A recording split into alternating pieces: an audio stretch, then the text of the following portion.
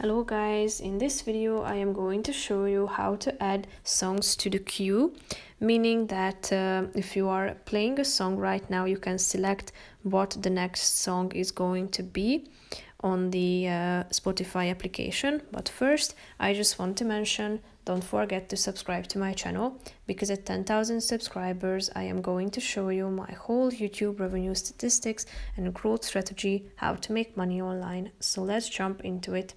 First of all, open the application on your phone.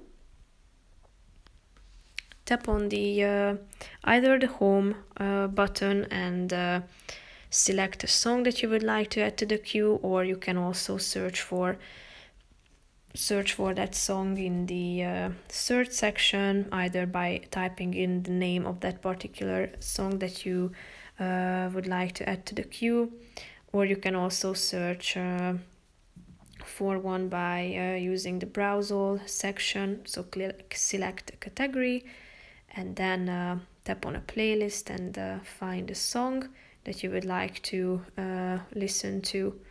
Click on the three dots icon next to its title, tap on the add to queue button, and now this item has been added to your queue. So if you tap on the song that is due, which means that it's going to be the first song that you are going to play when you press this play button. You can check the next song that is going to be played by tapping on this queue icon in the middle of the screen next to the share button. As you can see, there are two songs next in queue. Here are these two songs down below. If you want to remove any of these, just tap on the circle button in order to add a check mark, and then press the button remove down below. So you can also clear your queue by simply clicking on the clear queue icon.